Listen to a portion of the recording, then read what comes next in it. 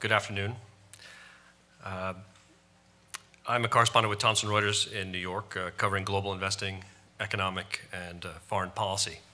And today, well, just to prime the pump, as they say, we have global investors pouring cash into equities over the last 18 to 24 months or so in response to loose monetary policies of the world's major central banks. That's a frustration of a lack of better alternatives, perhaps, and that's lifted stocks to record highs. And many believe the bets that economic and corporate earnings growth will be soon justified. Will soon justify those lofty levels. And at the same time, yields on sovereign bonds plumb multi-year lows, driven in large part by expectations that global economic growth and deflation are still not responding to stimulus. So this has been exacerbated by the geopolitical ructions that politicians, central bankers, investors, and well, I think just generally most anyone of good conscience is concerned and appalled. So in short, the impact to and the response from the Great Recession still lives with us. However, recent developments in central bank policy show a growing divergence. Rates are poised to rise in the United States, while Europe moves haltingly through the process of addressing its weak economic growth and fiscal austerity. The two are not mutually exclusive. Meanwhile, in Japan, just overnight, the BOJ drove a short-term interest rate below zero, essentially paying to lend money to the market. And this steps up an already unprecedented effort to inject some inflation into its economy. So this afternoon, we have the pleasure of hearing from one of the world's preeminent investors and the chairman of the Japan Society, Wilbur Ross. In this forum, he needs little introduction, and today we'll hear his views on central bank policies. A private equity investing titan with a specialty in distressed assets, Mr. Ross, his firm, WL Ross & Co., has been investing in Japan for over 17 years. So please welcome Wilbur Ross to the stage. Thank you very much for that introduction. The chart on the screen is a real illustration of the different ways the various central banks have responded to the crisis at different points in time. I'll leave it up for your easy reference during the talk, and you'll be relieved to hear it's the only slide we're going to put up, so you won't be too bombarded. The Federal Reserve Bank, as you can see in the chart, re-accelerated its activity in 2012. But when it announced on June 13th, 2013, that it would begin tapering its $85 billion per month purchases of U.S. Treasury bonds and mortgage-backed securities, the Dow Jones Industrial Average immediately dropped 560 points. Since then, there have been $10 billion monthly reductions, and the program will soon end. Yet, as you know, equity markets are hitting all-time highs, yields on Treasury bonds make new lows daily, and the U.S. economy is slowly getting stronger. Meanwhile, Bank of Japan has been the most aggressive buyer. As you can see from the chart, their total balance sheet now equals almost half the gross domestic product of the country, an extraordinary percentage. But that economy is still struggling. And the European Central Bank constantly talks about quantitative easing, but has not yet bought a single bond in quantitative easing. Most recently, ECB did go to an unprecedented negative overnight interest rate and said it will now begin to buy asset-backed securities in October. The first question, therefore, is what was the real impact of quantitative easing? The most optimistic study I've seen is that long-term yields were reduced by about 200 basis points, 2 percentage points. And that is a reduction which the Congressional Budget Office estimates affects GDP by more than 1 percentage point per year. Former Fed Chairman Bernanke said in 2011 that the second round of asset purchases lowered long-term interest rates itself by close to 30 basis points. He also estimates that each hypothetical unanticipated 25 basis point cut in the Fed funds target causes a 1% rise in broad stock indices. On the reverse side, Carlos Rosa of the New York Fed calculates that a 100 basis point increase in the yield on 5-year treasuries would cause a 5.3% drop in the Standard & Poor's 500 stock index. The impact of monetary policy on markets, therefore, is clear, but its impact on individual sectors of the economy varies greatly. McKinsey Global Institute estimated that quantitative easing added between 1 and 3 percentage points to GDP, that it reduced unemployment by 1 percentage point and avoided deflation. But surprisingly, according to McKinsey, the major beneficiaries of low rates were actually governments, the US, the UK, and the Eurozone governments, which saved $1.6 trillion in interest expense through 2012 and more since then. As a result, sovereign and corporate bond prices in the US, UK, and Eurozone appreciated by $16 trillion.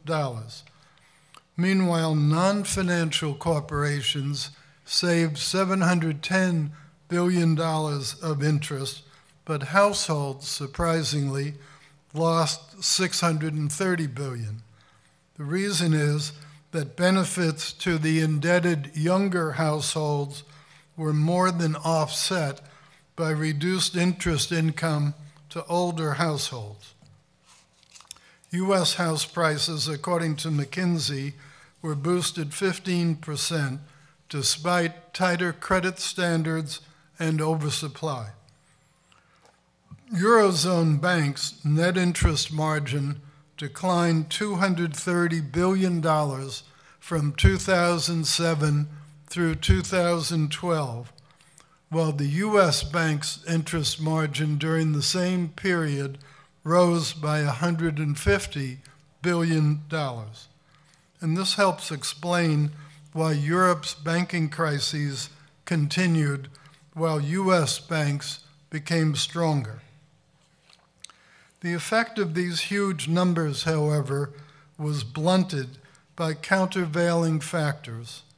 For example, U.S. unemployment in June was the lowest post-crisis, but participation in the workforce also dropped, in that case, to a 36-year low. There were 4.6 million job openings in the U.S. in the second quarter of 2014. That's the most in 7 years.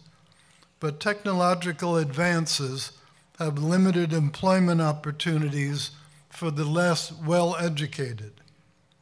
80% of college graduates are in the workforce, but fewer than 50% of the people without a high school degree consider themselves to be in the workforce. Manufacturing jobs used to be the high-wage positions for less well-educated people, but there are 8 million fewer such jobs since 1980. Also, low-wage jobs were 22% of those lost in the recession, but 44% of those gained back since then, while high-paying jobs were 41% of those lost, but only 30% of those gained. A second factor is that Social Security disability payments have soared, with half of the 4.9 million dropouts claiming such hard-to-measure disabilities as back pain and psychological problems. Some dropouts collect other government social benefits, the total of which rose from the 30-year average of roughly 12% of personal income in the U.S. to a peak of almost 18% during the recent recession. It has declined only slightly since then.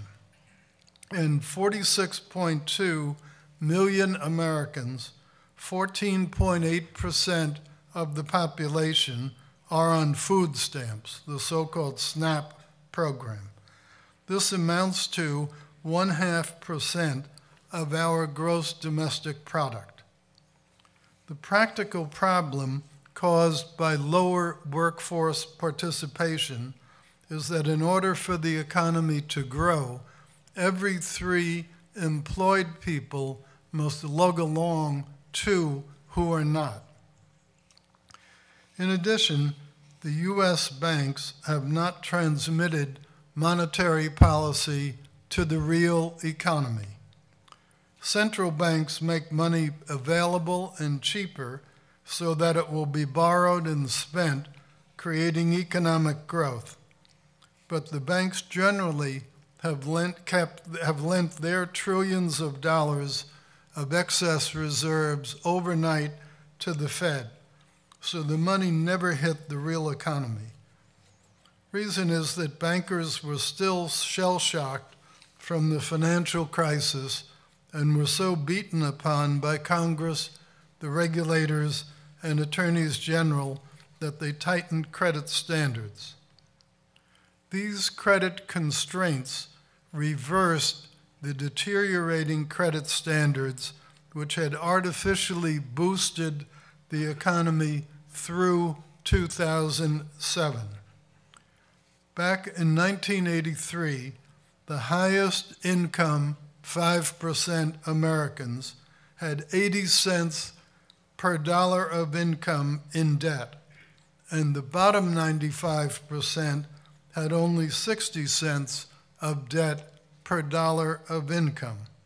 But by 2007, the top 5% cut their indebtedness to 65 cents per dollar of income, while the bottom 95% more than doubled their indebtedness relative to income to $1.40 per dollar of income. Between 2003 and 2007, homeowners withdrew $1.1 trillion from the value of their houses by refinancing their mortgages at lower rates. The next complication is our largest population block, the 20-something-year-old millennials. Unlike baby boomers, they're forming families later, having fewer children, and therefore are less interested in buying a home despite low interest rates. And home building has been one of the weakest parts of our economy. If homes built last year just equaled the long-term average of 1.5 million new homes, gross domestic product would have been 1 percentage point higher, and unemployment would have been 1 percentage point lower. The problem is not oversupply from the earlier housing boom. In fact, for the entire period 2002 through 2013, that period is cumulatively 2 million homes below trend, despite the overbuilding in the early part of the period. These structural problems have blunted the impact of quantitative easing and also make it difficult to push inflation up toward 2%. For years, productivity has grown at 3.5% a year and wages only 2%. In July, wages finally rose by 2.6%, but it's too early to tell if this begins a new trend. The next question is why Treasury rates continued to decline this year despite the tapering. A major reason is supply and demand. Since December 2013, net Treasury issuances plus agency mortgage-backed security issuances have dropped by much more than the amount of the tapering, and they actually have caused a bit of a shortage of both types of securities. There will be a harder test next year because QE will have ended, but it's unlikely that issuances will continue to decline. To put this into perspective, $85 billion of monthly purchases for a year meant $1,020 billion of buying power. About half of that continued in 2014, so there'll be another big decline in buying next year, just when the Fed may be beginning to raise short-term rates. But 45% of all sovereign debt in the whole world now yields less than 1%. So international investors very well may buy more treasuries and perhaps offset the end of quantitative easing. In contrast to the Fed, the ECB has spoken boldly but has been strongly risk-averse. As you can see in the chart, over the last 2 years, its balance sheet has shrunk by 10% of the Eurozone's gross domestic product. And in the Greek bailout, ECB canceled part of the privately owned bonds, but insisted on preserving the full amount of bonds it held, even though it had bought them at very large discounts from par. More recently, ECB forced 47.5% of all deposits over 100,000 euros in the banks in Cyprus into common stock and prohibited withdrawals of the remaining deposits for extended time periods. Meanwhile, Mario Draghi, governor of this ECB, repeatedly said he would do, quote, whatever was necessary, but as I mentioned, so far has bought no QE bonds. Perhaps he was stalling until the banks became better equipped to transmit quantitative easing to the real economy. The asset quality review will be released in October, and in anticipation of it, the banks have raised many billions of euros of new equity.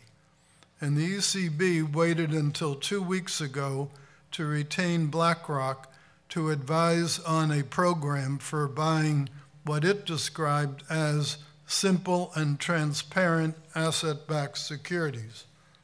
However, more than 70% of the 114 billion euros of asset-backed securities issued in the first half of 2014 already serve as collateral for ECB loans.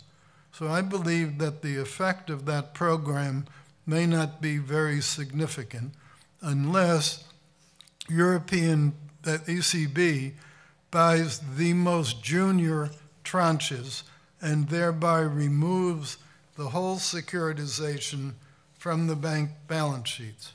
I have no idea whether they have any intention of doing that, but if they don't, I doubt that this will have much effect. Meanwhile, the very anticipation of quantitative easing in the EU has driven yields even on weaker credits, such as Spain and Italy's sovereign debt, to below those of the US Treasury. And the German two-year Bund is actually trading at a negative interest rate. The euro has weakened 5% as a result of all this since May, thereby boosting EU exports. Now, in fairness, the ECB confronted three unique problems: the prior failure of bank regulators to assure asset quality, extremely high loan-to-deposit ratios, and, of course, Europe's sovereign debt crisis. The European regulators relied too heavily on management's evaluation of loan credits, whereas US bank examiners carefully evaluate the way managements have classified loans. And combining poor asset quality with high loan-to-deposit ratios proved to be a deadly formula. US bank loans rarely exceed 90% of deposits, but European banks had far more loans than deposits. For example, Bank of Ireland's peak ratio was that loans were 170% of deposits. Therefore, a given amount of non-performing loans was almost twice as high relative to equity as in America. The second problem with the banks was illiquidity. These excess loans were funded by hot money, principally from money market funds. And in the European banking crisis, these funds stopped renewing CDs, and the interbank lending market came to a halt. At the same time, Northern European savers started to withdraw funds from Southern European banks. The ECB provided some liquidity, but did so by means of well-collateralized loans to the banks. And at the same time, the Troika required banks to reduce their loan-to-deposit ratios, causing European banks, instead of extending more loans, to sell loans, even good loans. Bank of Ireland, for example, sold 10 billion euros of performing loans at a discount of 8%, 92 euro cents on the dollar. Such sales reduced the ECB's risk, but it made bank credit less available, and that largely offset the positive impact of lower rates. Think about it. If you get turned down for a loan, it doesn't make any difference whether you got turned down in a 5% interest rate environment or a 3% environment. In either case, you got no borrowing. Meanwhile, the sovereign debt crisis caused the EU's fiscal deficits to shrink to 2.5% of GDP.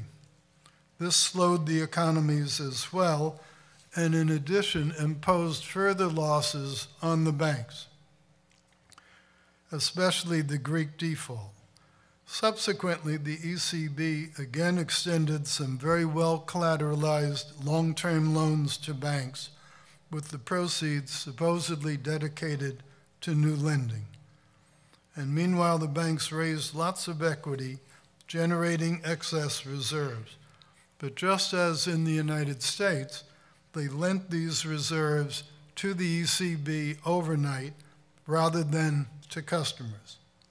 To deal with this, ECB recently took the unprecedented step of charging banks for the privilege of depositing funds there.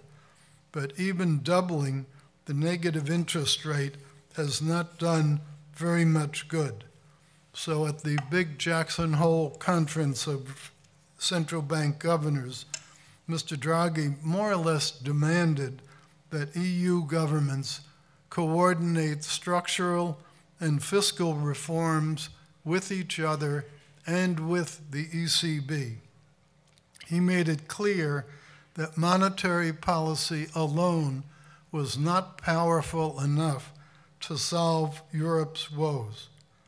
Credit markets interpreted this favorably, and yields on everything declined sharply, again proving that financial markets are much easier to move than economies.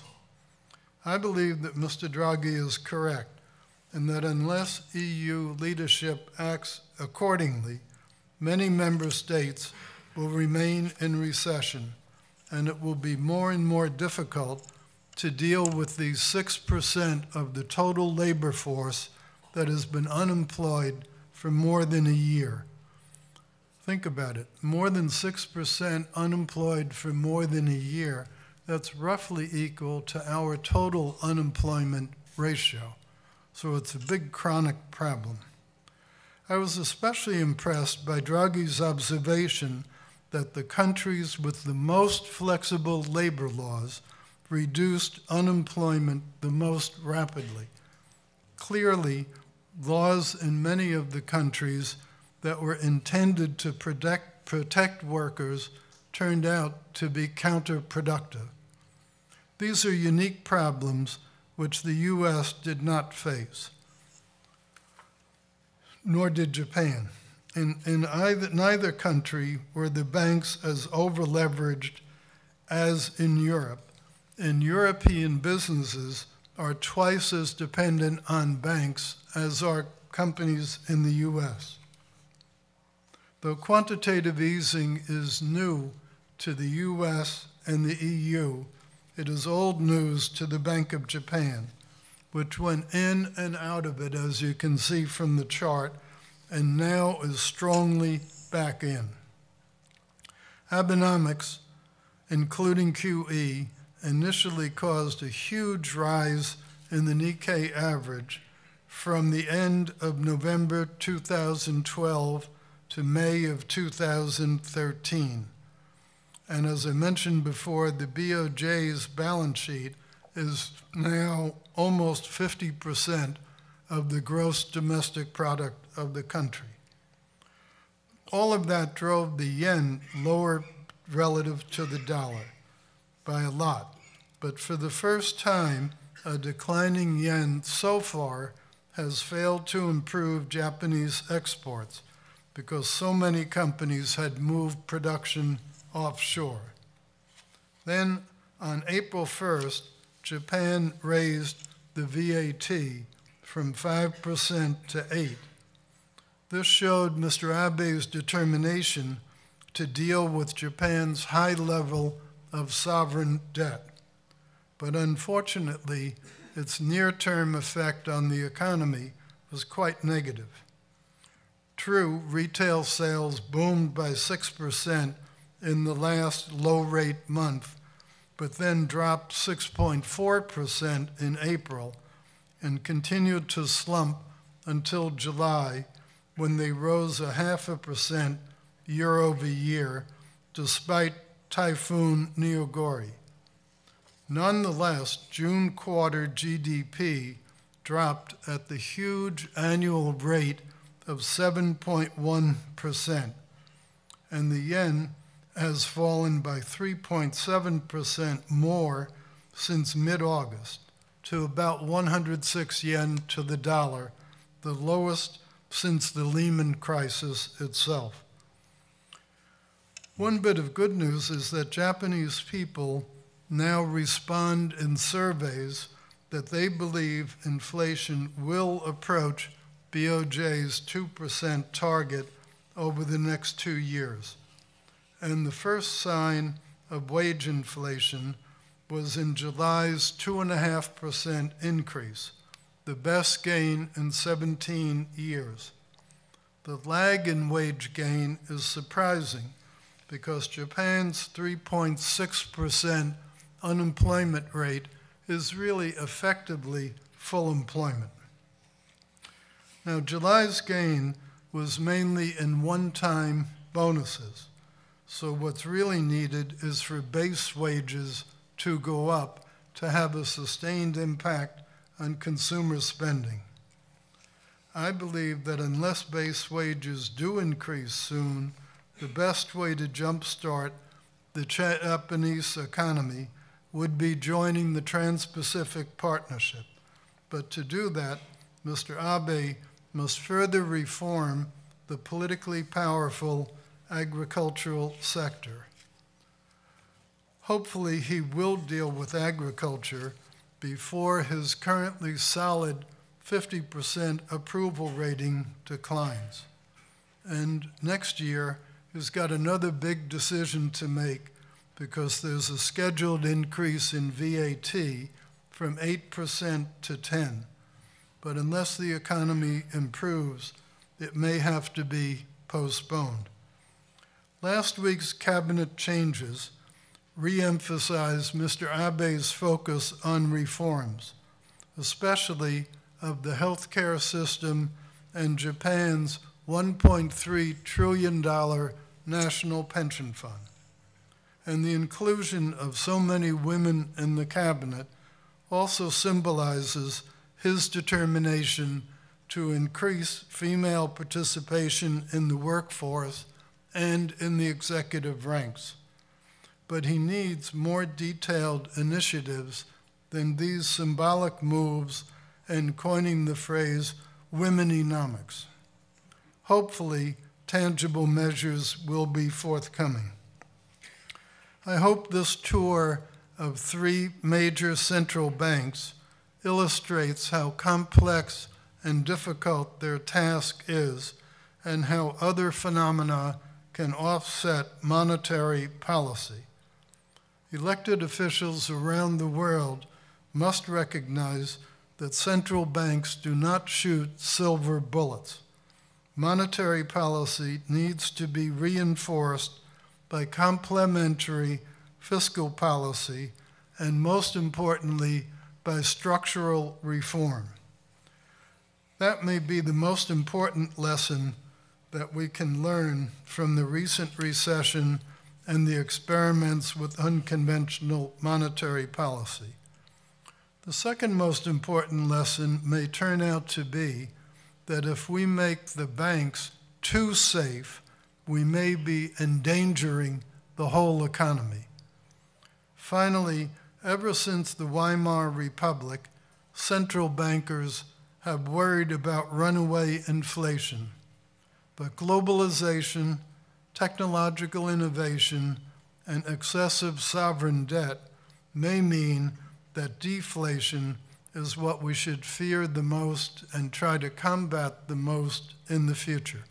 Thank you very much. An interesting look at the 3 major central banks, but the last bit you spoke about Japan. Right. I was wondering if you could expand a little bit more on the BOJ's policies and the quote-unquote pay any price to break the back of deflation. Simply enough, is Japan getting enough from Abenomics at this point? What's holding it back?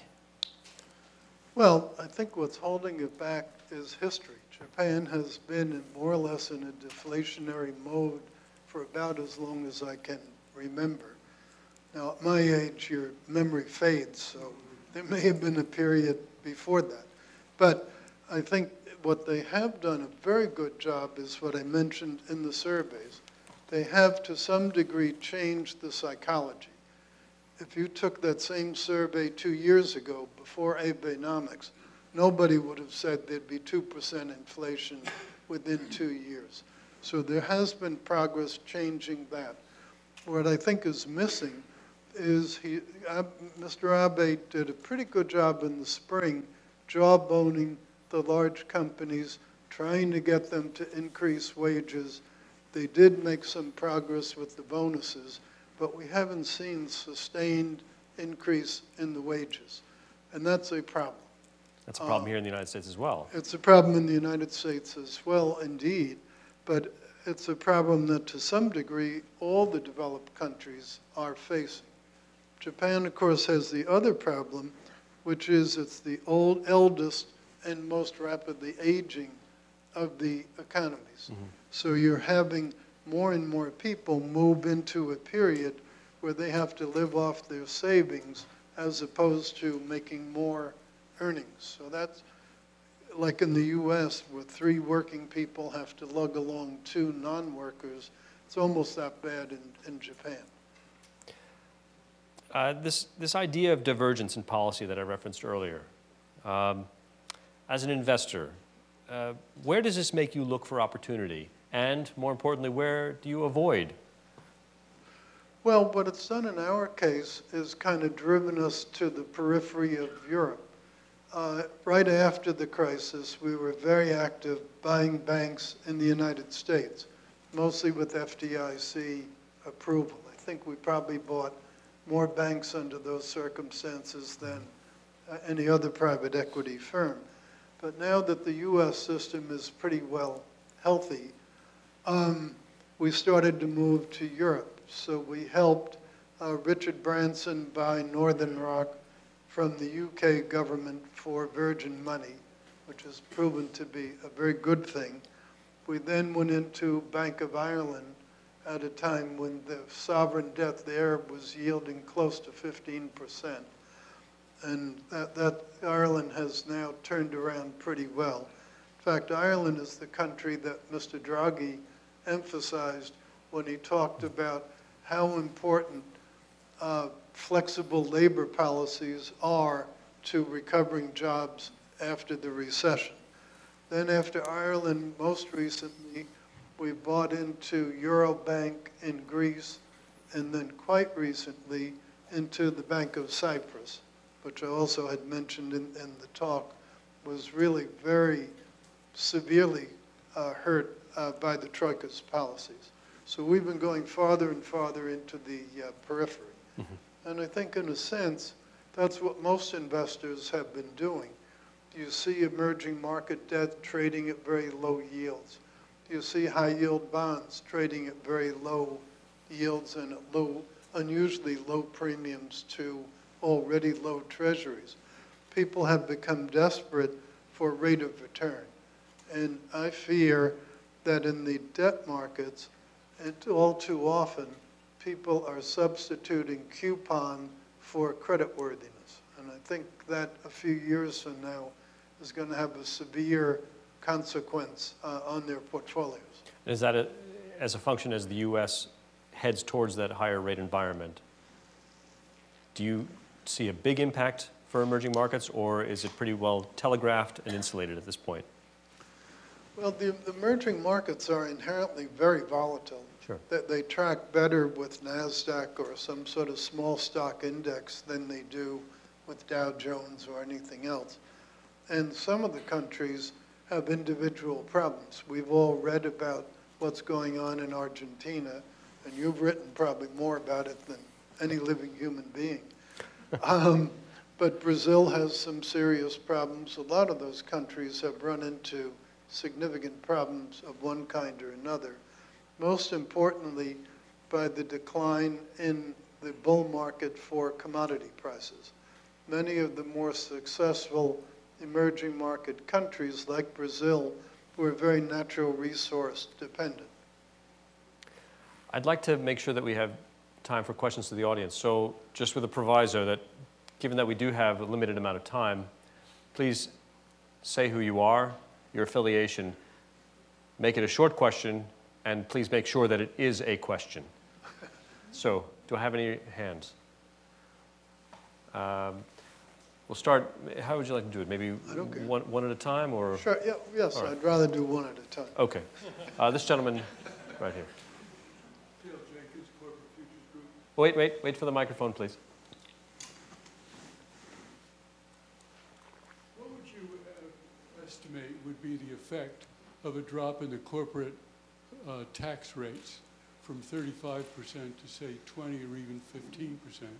I'm thinking specifically of the $2 trillion that's held overseas by American corporations, and what the effect would that have on investment by corporations in the U.S., employment, and the GDP. Okay, well, a couple of questions there. In terms of if it were just the corporate tax rates that went down and nothing else happened, it would obviously be a tremendous stimulus to the economy for a couple of reasons. One, would enhance corporate profitability and cash flow beyond even where it is. And second, it would increase somewhat the federal deficit. And if you believe in fiscal policy as stimulating the economy, it would accomplish that. But I think it's very, very remote that even if Republicans get hold of the Congress, I doubt that you would just have a reduction in corporate tax and nothing else to offset it. I think the probabilities are that if they did reduce the basic rate, they'd change some of the deductions, they'd change something to have it come out more or less balanced.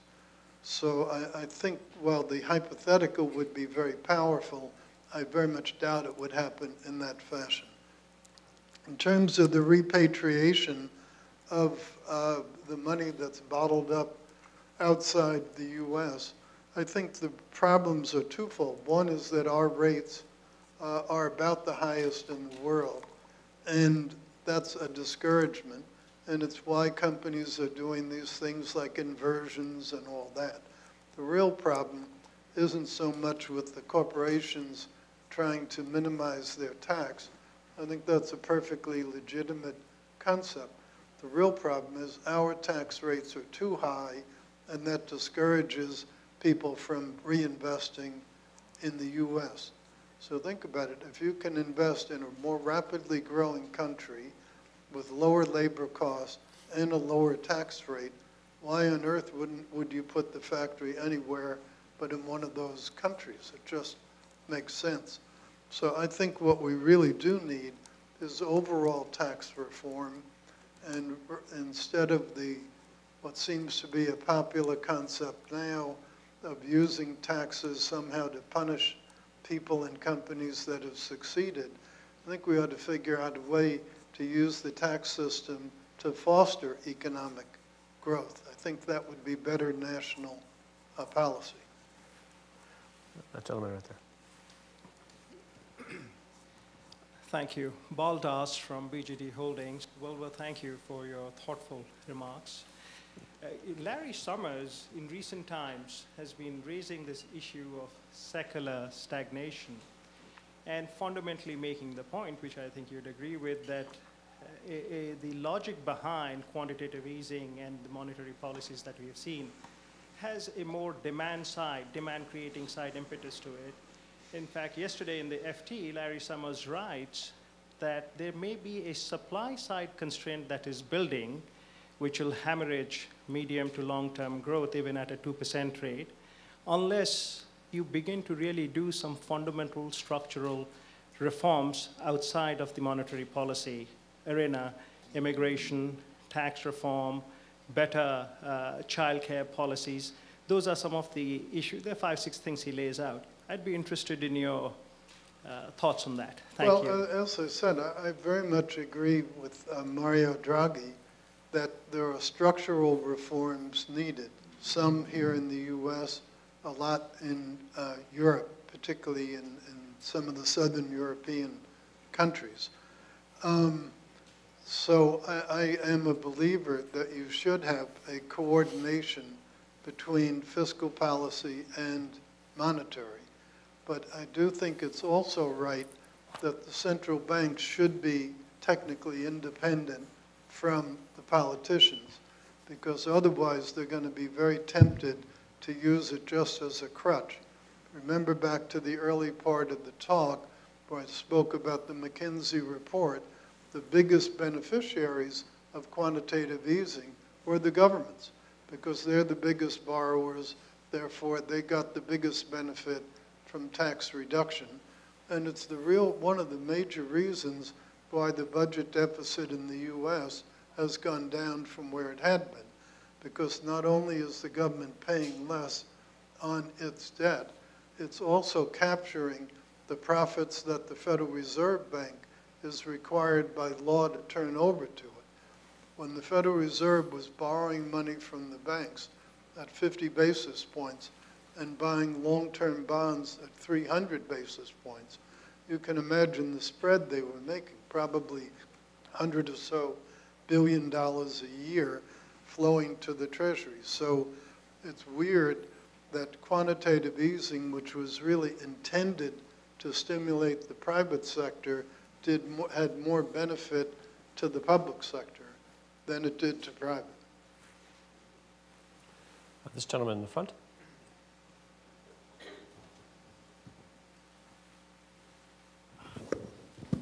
Thank you. I'm Charlie Kimball with the Korea Center for International Finance. Picking up on your phrase that maybe we should fear deflation, I'm wondering to what extent you think that Fed policy may be about to make a mistake, given last quarter was very strong, this quarter may be strong. In my mind, those are just paybacks for the lousy first quarter. If they look at strong quarters, maybe they will raise rates prematurely. Is that a risk? Well, there's a risk either way. There's a risk they'll do it too soon, and there's a risk they'll do it too late. My guess is, given Janet Yellen's particular focus on unemployment, I very much doubt that she'll make the mistake of doing it too soon. I think ending quantitative easing is a very different matter from also raising the short-term rates. The Fed has much better control over short-term rates and can do that judiciously, and also can change that on a dime. So it's the most flexible tool that they have.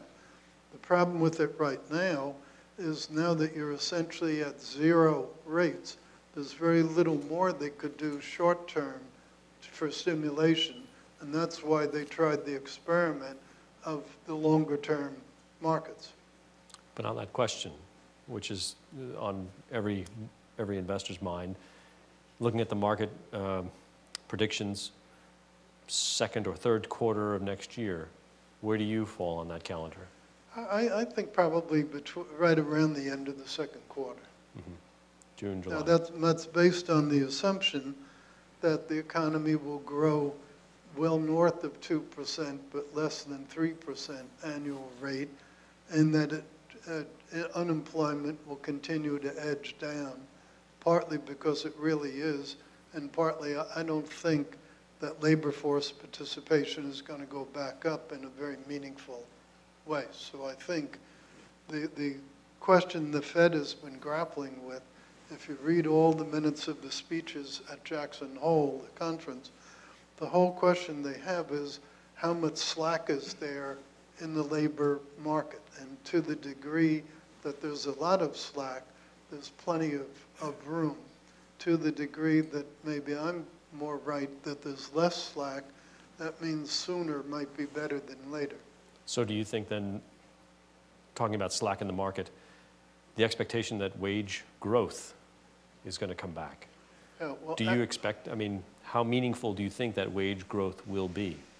I don't think it's going to be overwhelming for the reasons that I described. Hourly wage growth has not been going up very much at all. I think the last statistic, it went up 6 cents an hour on a base of something like $24 an hour. That's barely a measurable impact.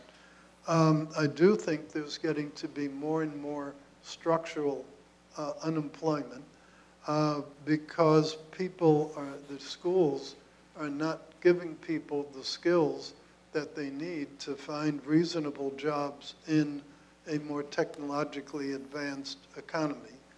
And then there's a peculiarity of our social welfare system.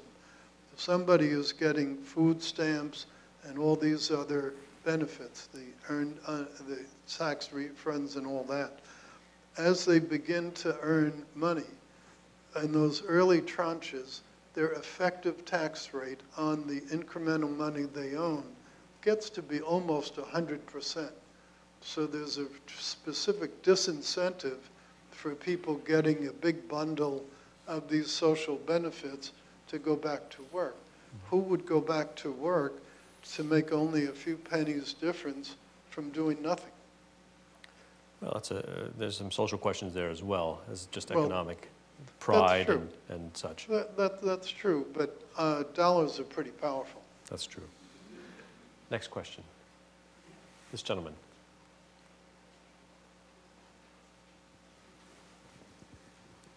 Two very brief questions. I'm sorry, tell me who you are. And Yes, I'm James Lee, and I work in finance here in New York. I'm with Boutique Investment Bank. Do you see any risk, to the global economy, similar to what happened in 2008? Do you see any kind of like systemic, risk to the global economy? That's my first question. And second, I would love to hear your thoughts. Systemic risk from what? I don't know. I mean, Oh, okay. that's the question. I mean, do you see any risk? And my second question is, what do you think about long-term trends in the prices for gas and oil, in energy markets? Okay. Well, those questions to answer thoroughly would take about a week, but I'll try to give a very short version. I think, if anything, we're pushing the banks too far with all the new measures, the risk-weighted assets, the capital asset reserves, all this stuff, putting special high capital requirements on the biggest banks. All those things are going to be fine from a risk mitigation point of view if you define the risk as being those institutions blowing up. My concern is politicians are very good at solving last year's problem and less good at trying to anticipate this year's problem.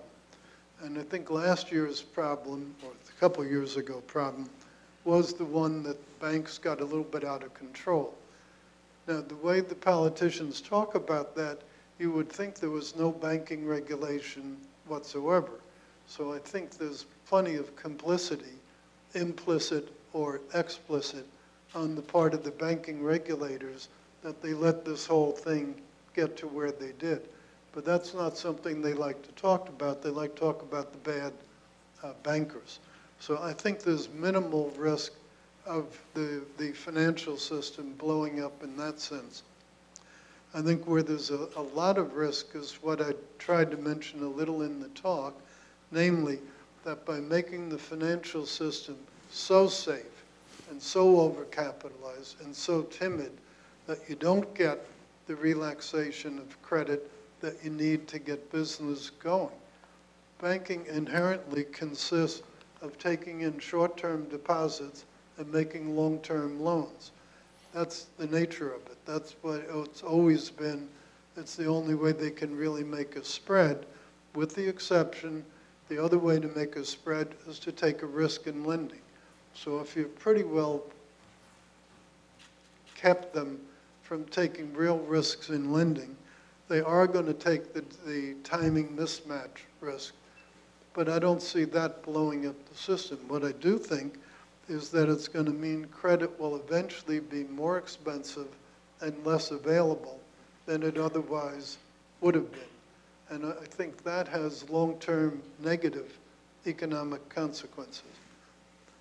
As to the price of oil and gas, we are long exploration and production ownership in dry gas, and that turned out to be not a very good idea so far, because so much natural gas comes as a sort of free byproduct of oil in the shale developments that they almost don't care what they get for the natural gas. So until and unless we get the granting by the administration of more natural gas export permits, of which he's only granted a handful, and there's another dozen or so. If he grants all those, then prices will start to come up domestically, because price of natural gas here is $3 and some change an MCF.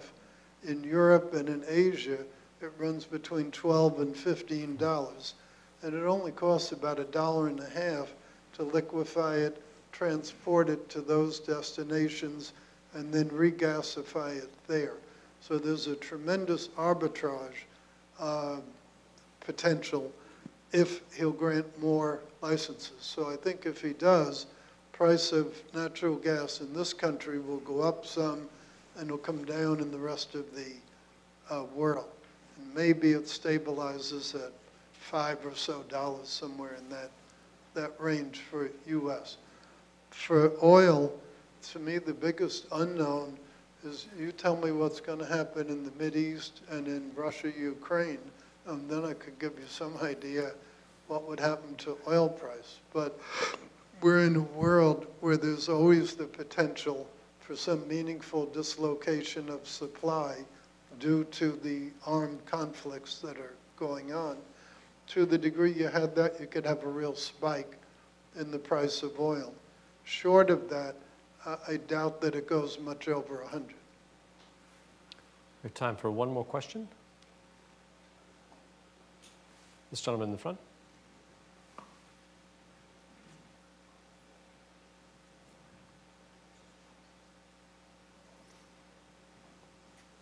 Hi, my name is Jeff Nathan. I'm an MBA student at NYU Stern. My question is, to your earlier point in your speech, you can see a lot of actions by the Abe administration, recently new leadership of the pension. They're actually buying equity indices. You know, how important do you think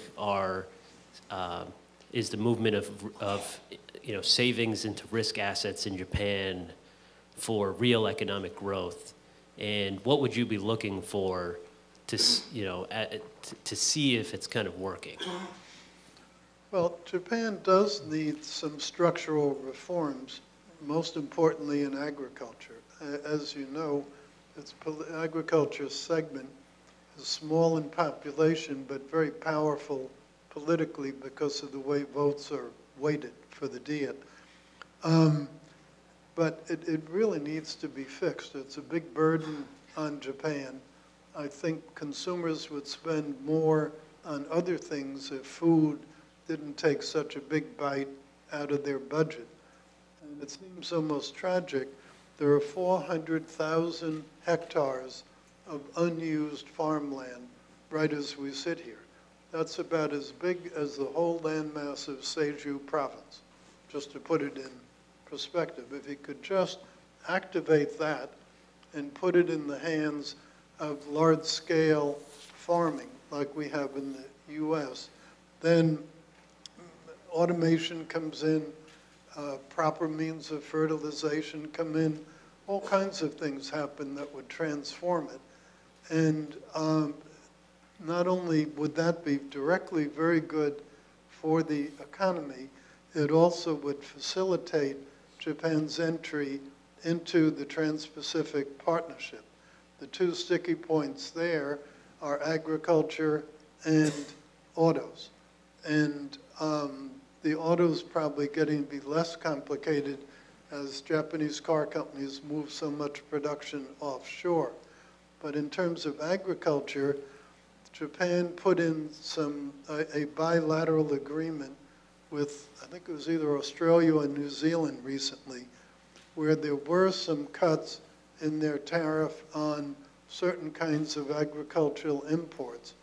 But the cut was from 36% or so to 18% or so, and it started to phase in over an 18-year time period. Well, Trans-Pacific Partnership's not going to wait around for 18 years. So if that's the most they would do in a bilateral treaty negotiation, I'd be very surprised if they'd remove enough tariff barriers in the Trans-Pacific Partnership in order to meet what they would have to do.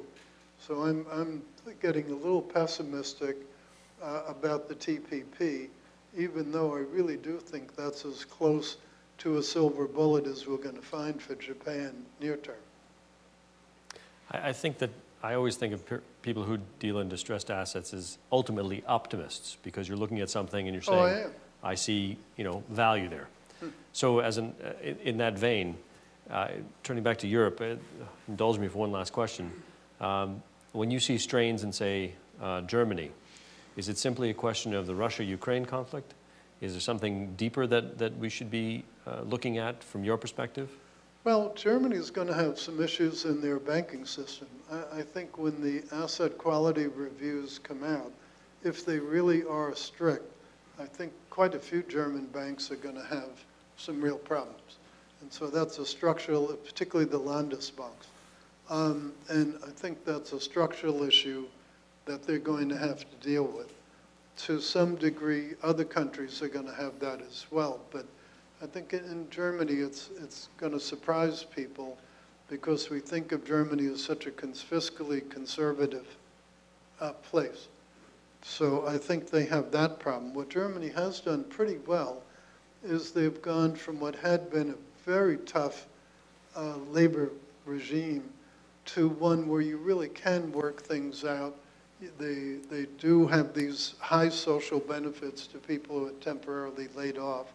They've done a fairly good job of managing it, and especially with immigration. They permit a lot of Turkish workers in on a short-term basis, and as the economy gets a little stiffer, they send them back out home. So the domestic Germans don't really feel the problem. And I think in a lot of ways, while Germany's fairly socialistic, I think they've had some pretty good policies that make the system a little bit more flexible. That's something positive to end on. Wilbur Ross, thank you very much. Thank you. Thank you. Good to see you.